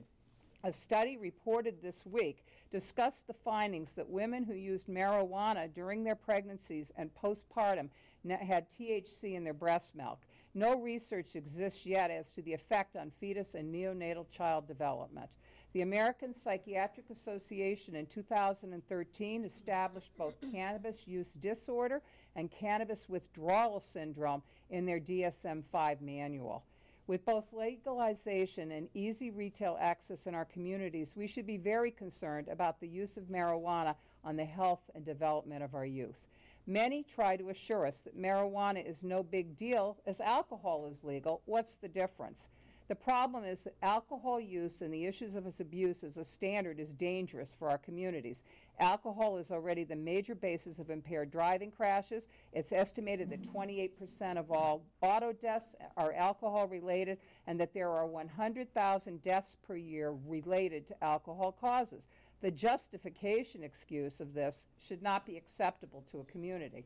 Police chiefs throughout the state are clear about their concerns about public safety on our roads with marijuana-impaired drivers. The lack of any sort of breathalyzer testing at this time, as we've discussed, is very troubling to them, as we all read reports of small surveys done of marijuana smokers now reporting that they see no problem with using and driving, and there appears to be a sense of no issues with the ability to drive while they're using, and a decreased potential of the potential harm, or perception of potential harm. Thus, all, even non-users, are being subjected to more risk at this point in our communities. So when we look at the issues around the adverse impacts of retail commercialization of marijuana on our youth, citizens, and communities, I repeat, as I have for the past 46 years, this is not what a healthy, vibrant community needs or should support. We should be saying, it is a big deal. Not everyone is doing it. It is a problem, and there is no corner store where you can buy marijuana in this town. Thank you.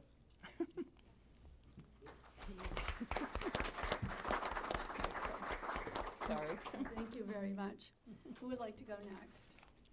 I concur. I Yeah. pass. I just run with that. I think I made enough points, and I'm good. Thank you. Okay, Thanks for thanks having for- me. Thanks for the opportunity. Thanks for hanging in there and not being rude or disrespectful. It's very appreciated. Thank you for that. Great audience. Yes.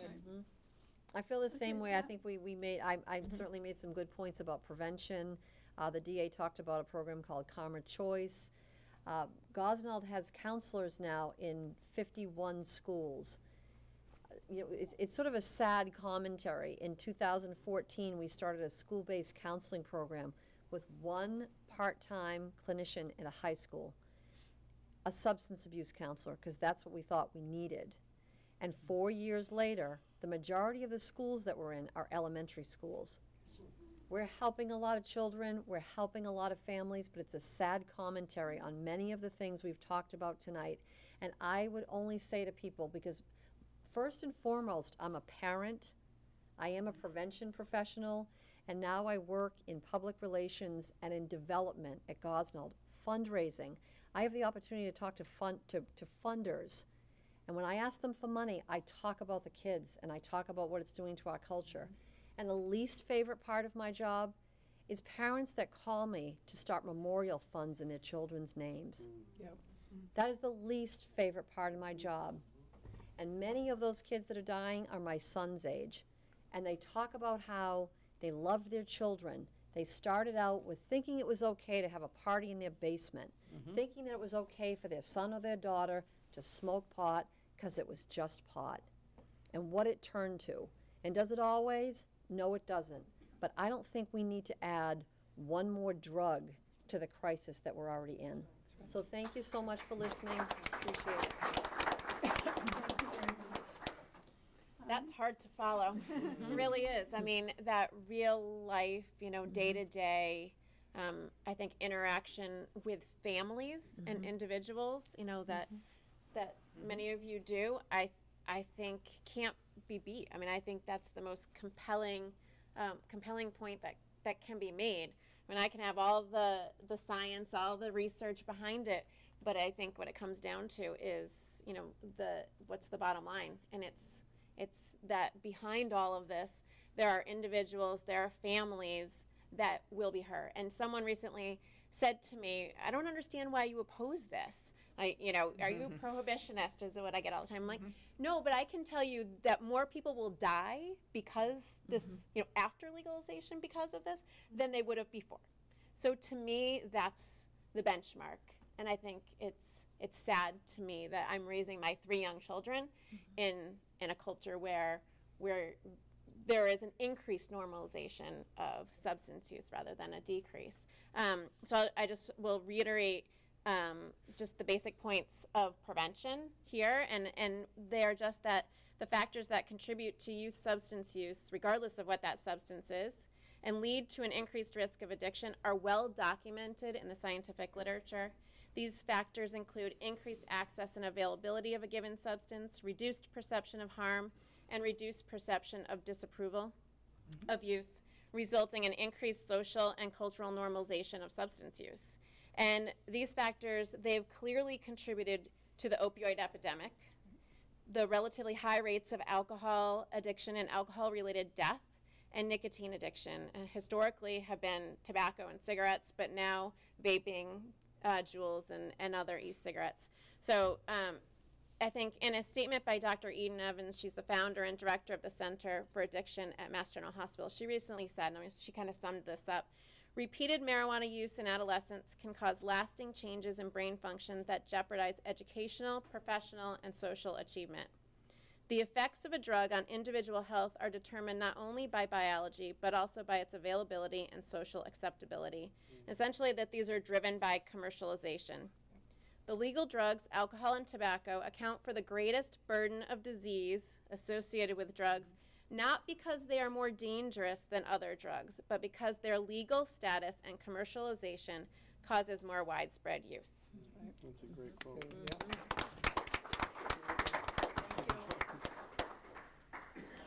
I started my career as an emergency physician in Taunton in the year 2000. One of the members of the audience is actually was one of my partners in that hospital.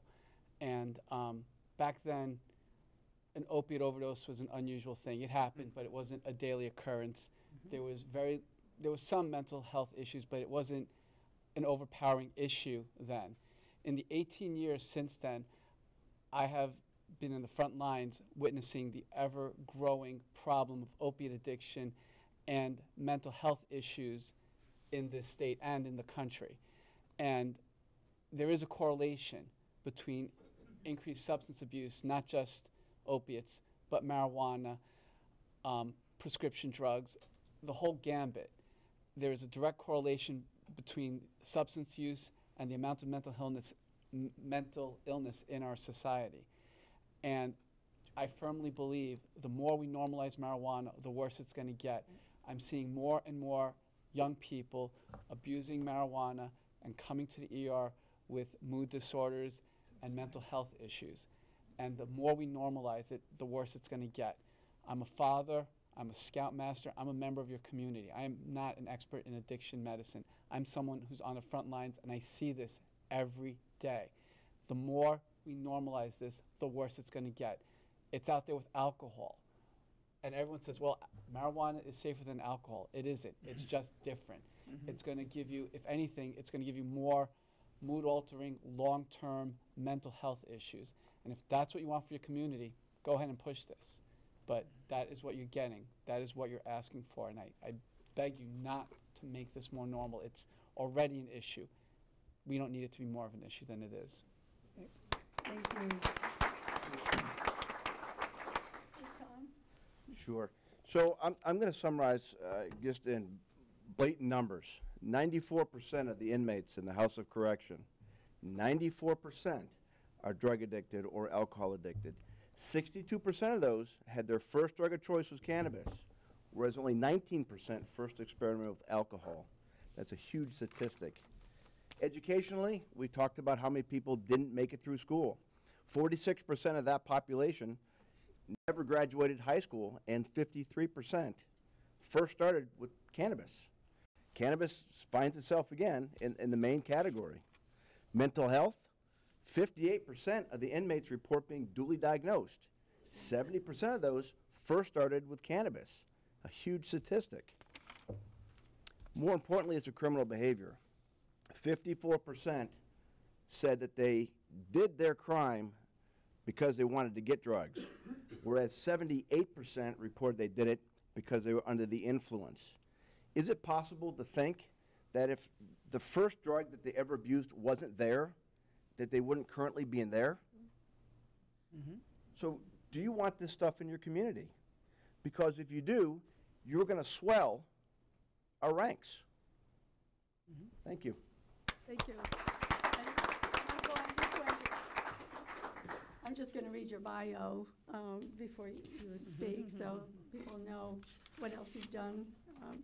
Michael O'Keefe, the Cape and Islands District Attorney, is deeply involved in the Cape community, helping combat the opioid crisis through early prevention, education, and treatment programs. He served on the board of the Campaign for a Safe and Healthy Massachusetts, the official opposition effort against the legalization of recreational pot. He has also worked with other DAs across Massachusetts to address the public safety concerns of marijuana use, particularly the risk of marijuana-impaired drivers. So thank you very much. You have 5 minutes. Okay. I just, you know, I've talked about this so often, it's almost, you know, I get frankly tired of it. You know, you voted for this. You have to speak up. Hand him the I said, I've talked about this so often, I'm tired of it. You voted for this. Okay? Not this town. Now, let me suggest something to you. And Yale Medical School published a study in 2014. Don't take anybody can read it. Go online, the Journal of Adolescent Medicine. And they reluctantly concluded that, you know, those people who have said marijuana is a gateway drug are right. And the study was based on a bunch of kids who had smoked dope when they were 12, 13, 14. Then went on to go to college, to get a good job, and then they got in the kind of accident where they fell off the turnip truck and they were prescribed an opiate. And those kids who had been successful up to that point, stopped smoking dope, went to college, had a very good job, they were 2.5 times more likely to not be able to get off the legally prescribed opiate and then therefore turn to street heroin and, you know, than the kids who never smoked marijuana as youngsters. So Yale Medical School concluded that there is a correlation there, obviously. And why is that correlation? Because Yale Medical School concluded that the same receptors in the brain that THC attach to are the receptors that opiates attach to. So the kid has pre-wired his brain to ultimately become an opiate user and ultimately a heroin user. So when I hear everybody's angst over the opiate crisis, we've just created the next generation of opiate users with the widespread dissemination of this drug.